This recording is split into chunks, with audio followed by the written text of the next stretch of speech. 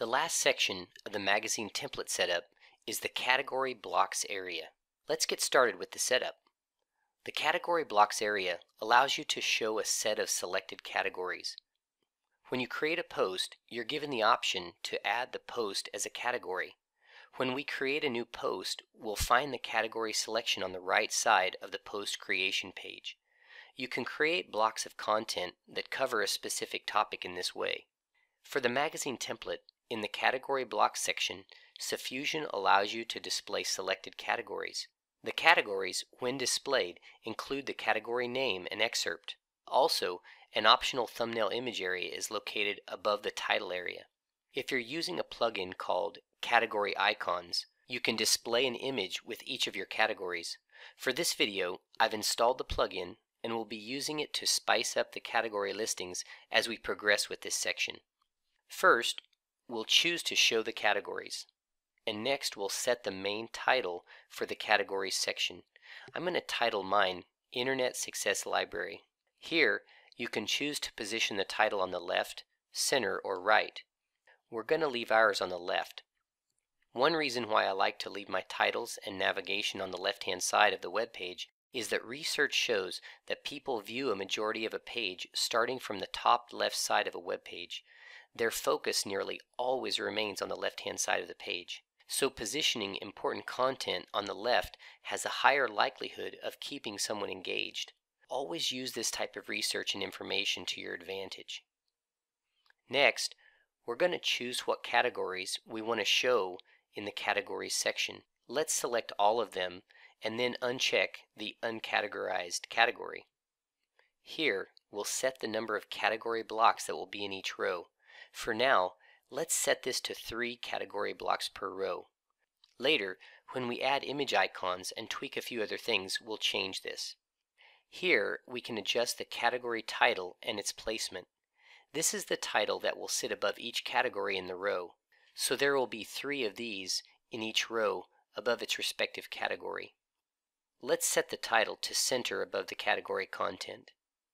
This is where we can add image icons to the category blocks if we've installed a plugin called Category Icons.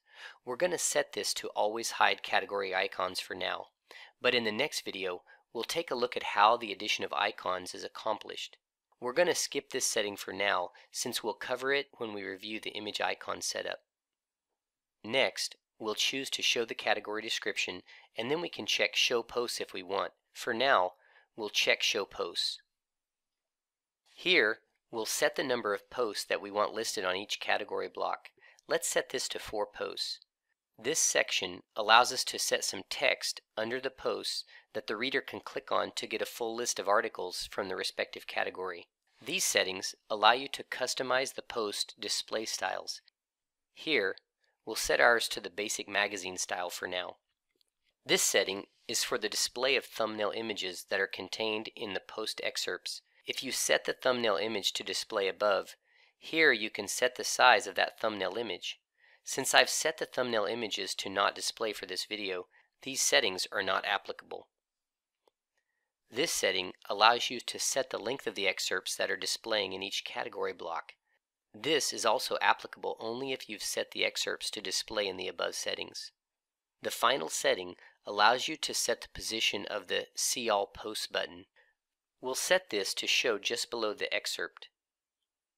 Now let's save the settings and take a look at the web page and see how all of these settings will affect the visual appearance of the page.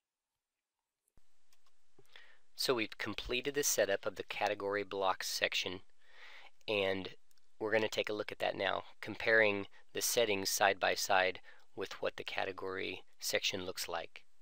Okay, a couple things I want to show you here. First off, we've already completed the excerpt section and the headline section. This is the headline section and the excerpt section here. And next we have the category section. And what the category section does is it creates a block for each of the categories that you have on your website. And actually you can choose which categories you'd like to set here. A category is created under Posts when you hover over Posts, and then you'll see a caption here that says Categories. When you click on that, it takes you to a page where you actually create categories that will become like subtopics within your website. Okay, when you post an article, you can attach that article to specific categories. And so this block, this categories block, basically allows you to compile blocks of content together that people can readily access. Okay, so we've set our web page to show the categories, and so we can see each category set here. And we've just titled this a random title, Internet Success Library, and you can see that here. I've used a child theme to modify the color of this title and also the background, and we'll be learning more about child themes later. Child themes give you much more control over the customization of the look and feel of your website. Okay, next we have the main title alignment, and you can see here that the title is aligned in the center. This can also be aligned to the left or to the right, and that's accomplished here. You can select which categories you want to show in this on this page. One drawback to the magazine template is you can only create one magazine template. So for instance, if you wanted to have one page with selected categories, you can only do that using the magazine template on one page. There is another method to create alternative magazine template pages, and I'll cover that in a later video.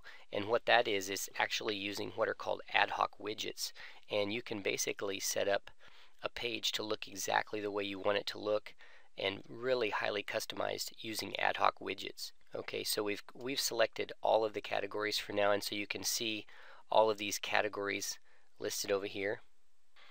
And we've set this maximum number of categories per row.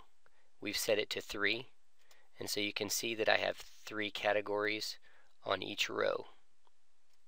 At this point, I've set the category icons to be hidden always, and the reason why I did that is I wanted you to see what the category block section looked like without the icons, and then with the addition of the icons, you'll see just how much it adds to the look and feel of these category blocks. You can kind of get a feel for that up here.